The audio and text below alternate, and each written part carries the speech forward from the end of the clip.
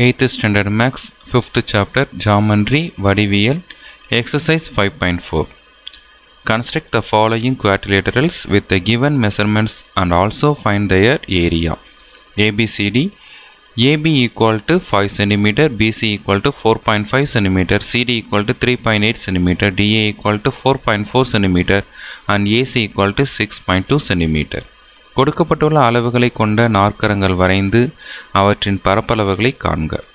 நாற்கரம் ABCD AB equal to 5 cm, BC equal to 4.5 cm, CD equal to 3.8 cm, DA equal to 4.4 cm மற்றும் AC equal to 6.2 cm. So first வந்து நம்ம rough diagram உதவி படம் வந்து வரைஞ்சிக்கலாம். நாற்கரம் quadrilateral. So AB, BC, CD, AD measurements அளவுகள் நம்ம இப்போ எழுதிக்கலாம். AB 5 cm, then BC 4.5 cm, CD 3.8 cm, then AD 4.4 cm, last one AC 6.2 cm.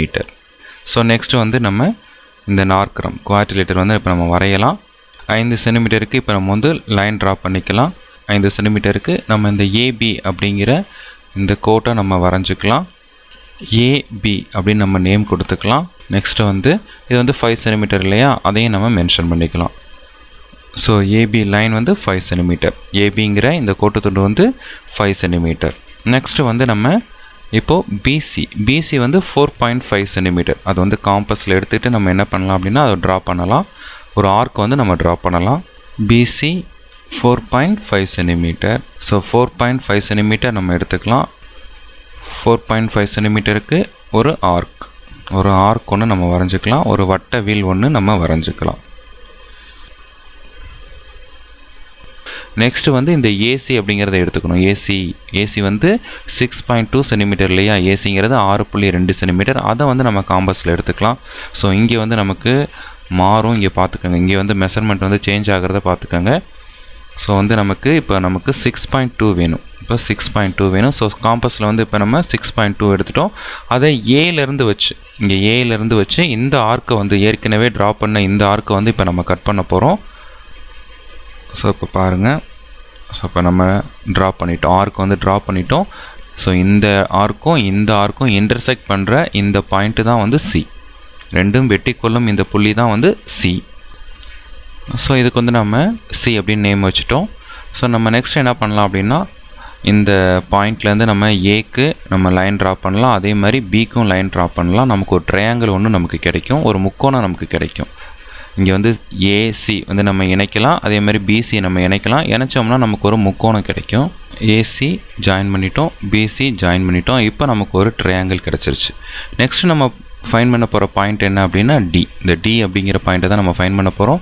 So அதுக்கு நம்ம என்ன பண்ணலாம் அப்படின்னா CD இங்கே வந்து 3.8 சென்டிமீட்டர் எடுத்துகிட்டு நம்ம Cலேருந்து ஒரு ஆர்க் ஒன்று வரையலாம், ஒரு வட்டவில் வரைய போகிறோம். அதே மாதிரி நம்ம AD 4.5 சென்டிமீட்டர் எடுத்துக்கிட்டு ஏலேருந்து ஒரு வட்டவில் ஆர்க் வரைஞ்சி ஏற்கனவே வரைஞ்ச அந்த ஆர்க்கை கட் பண்ணோம் அப்படின்னா D கிடச்சிரும். இப்போ நம்ம எப்படின்னு செய்யலாம். ஃபஸ்ட்டு வந்து CD 3.8 சென்டிமீட்டர் நம்ம காம்பஸில் எடுத்துக்கலாம். இப்போது இங்கே இந்த மெஷர்மெண்ட்டை கவனிச்சுக்கோங்க. நம்ம வந்து 3.8 நம்ம எடுக்க போகிறோம்.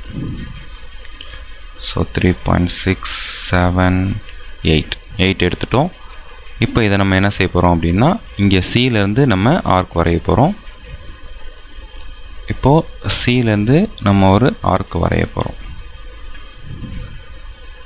ஸோ Cலேருந்து நம்ம ஆர்க் வரைஞ்சாச்சு. நெக்ஸ்ட்டு வந்து AD வந்து 4.4 சென்டிமீட்டர் நம்ம காம்பஸில் எடுத்துகிட்டு ஏலேருந்து வச்சு நம்ம என்ன பண்ண போகிறோம் அப்படின்னா DA ஃபைன் பண்ண போகிறோம். ஸோ இப்போ நம்ம எடுக்க போகிறது 4.4 சென்டிமீட்டர். நல்லா கவனிச்சுக்கோங்க, இங்கே மெஷர்மெண்ட்டை கவனிச்சுக்கோங்க. 4.4 சென்டிமீட்டர், இங்கே 4.4 சென்டிமீட்டர் வந்துருச்சு இல்லையா. இப்போ 4.4 சென்டிமீட்டர் எடுத்துட்டோம். ஸோ ஏல வந்து நம்ம இந்த காம்பஸை வச்சுட்டு நம்ம இந்த ஆர்க்கை கட் பண்ணலாம். ஸோ ஏலேருந்து 4.4 சென்டிமீட்டர் எடுத்துகிட்டு இப்போ நம்ம இந்த ஆர்க்கை கட் பண்ண போகிறோம். இப்போ இந்த ரெண்டு ஆர்க்கும் இன்டர்செக்ட் பண்ணுற இந்த பாயிண்ட்டு தான் வந்து D. ஸோ ரெண்டு ஆர்க்கும் வெட்டிக்கிற இந்த புள்ளி தான் வந்து நமக்கு D. ஸோ இந்த டி அப்படிங்கிற இந்த பாயிண்ட்டை ஏலேருந்து டியையும் சிலேருந்து டியையும் நம்ம ஜாயின் பண்ணதுக்கப்புறம் நமக்கு ஏபிசிடி குவாட்ரிலேட்டர் நமக்கு கிடச்சிருச்சு. ஏடிசிடி நம்ம இணைச்சதுக்கப்புறம் நமக்கு தேவையான நாற்கரம் கிடச்சிருச்சு. இந்த அளவுகள் எல்லாத்தையும் நம்ம இங்கே எழுதிடலாம். மெஷர்மெண்ட்ஸ் எல்லாத்தையும் நம்ம இங்கே எழுதிடலாம். ஸோ ஏபி 5 சென்டிமீட்டர், தென் பிசி 4.5 சென்டிமீட்டர், சிடி 3.8 சென்டிமீட்டர், ஏடி 4.4 சென்டிமீட்டர், ஏசி 6.2 சென்டிமீட்டர். எல்லா மெஷர்மெண்ட்ஸையும் நம்ம எழுதிட்டோம், எல்லா அளவுகளையும் நம்ம எழுதிட்டோம். தென் வந்து நம்ம இந்த குவாட்ரிலேட்டரோட இந்த நாற்கரத்தோட ஏரியா என்ன அப்படின்னு நம்ம ஃபைன் பண்ண போகிறோம். பரப்பளவு என்னன்னு ஃபைன் பண்ண போகிறோம், கண்டுபிடிக்க போகிறோம். எப்படின்னு பார்க்கலாம். ஸோ நெக்ஸ்ட்டு வந்து இந்த குவாட்ரிலேட்டரோட ஏரியா ஃபைன் பண்ணுறதுக்கு, இந்த நாற்கரத்தோட பரப்பளவை நம்ம கண்டுபிடிக்கிறதுக்கு நமக்கு வந்து DH1 H2 நமக்கு வேணும். டி வந்து இந்த டயகனல் தான் 6.2 சென்டிமீட்டர் நமக்கு தெரியும். இந்த டயகனல் ஏசி தான், இது வந்து 6.2 சென்டிமீட்டர். தென் வந்து நம்ம H1 H2 கண்டுபிடிக்கணும். அது இந்த டயகனல்லேருந்து இந்த ஆப்போசிட் வெர்டெக்ஸ் இருக்கு இல்லையா, அந்த டி, இதிலேருந்து நம்ம ட்ரா பண்ணுறது தான், பர்பண்டிகுலராக ட்ரா பண்ணுறது தான் H1. அதே மாதிரி இந்த பியிலேருந்து இந்த டயகனலுக்கு பர்பண்டிகுலர் ட்ரா பண்ணுற லைன் தான் வந்து நமக்கு ஹச்சாக இருக்க போகுது. ஸோ அதுக்கு தான் நான் இப்போ என்ன பண்ணியிருக்கேன் அப்படின்னா, இந்த டயகனலில் இந்த ஸ்கேலை வந்து வச்சுருக்கேன், செட் ஸ்கொயர் எடுத்திருக்கேன். செட் ஸ்கொயர் எடுத்துகிட்டு நம்ம இப்போ இந்த பர்பண்டிகுலர் லைன் நம்ம கண்டுபிடிக்கலாம். பர்பண்டிகுலர் லைன் தான் வந்து நமக்கு ஹச்சாக இருக்க போகுது, ஹைட்டு. இப்போ பாருங்கள், இதை வந்து நம்ம இந்த இதில் வந்து ஸ்டாண்ட் பண்ணுற மாதிரி, இந்த டயகனலில் ஸ்டாண்ட் பண்ணுற மாதிரி நிற்கிற மாதிரி நம்ம ஒரு லைன் வரையணும். அதுதான் H1. ஸோ இப்போ வந்து நம்ம லைன் ட்ரா பண்ணிட்டோம். இப்போ பாருங்கள், இதுதான் வந்து H1. ஸோ இது வந்து எவ்வளோன்னு சொல்லிட்டு நம்ம மெஷர் பண்ணி நம்ம எழுதணும். ஸோ இப்போ வந்து நம்ம காம்பஸை யூஸ் பண்ணி இதை மெஷர் பண்ணோம் அப்படின்னா நமக்கு இங்கே இதோட ஹைட் வந்து நமக்கு என்ன கிடைக்குது, இதோட மெஷர்மெண்ட் வந்து என்ன கிடைக்குதுன்னா 2.6 சென்டிமீட்டர். இது வந்து 2.6 சென்டிமீட்டர். அப்போ வந்து H1 வந்து நம்ம 2.6 சென்டிமீட்டர் அப்படி நம்ம எடுத்துக்கலாம். 2.6 அப்படி நம்ம எடுத்துக்கலாம்.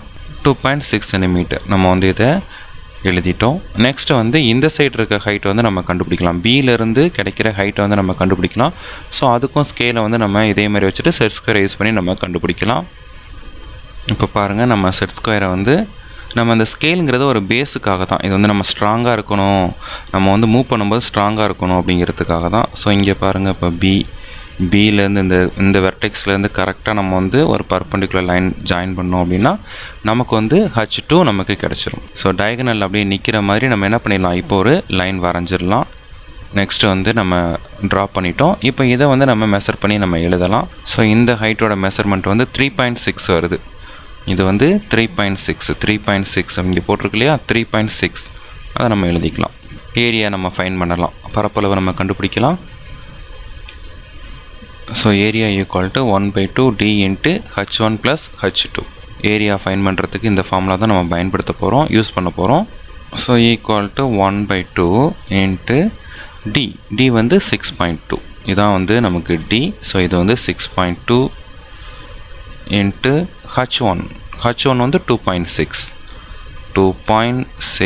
ப்ளஸ் H2 வந்து 3.6.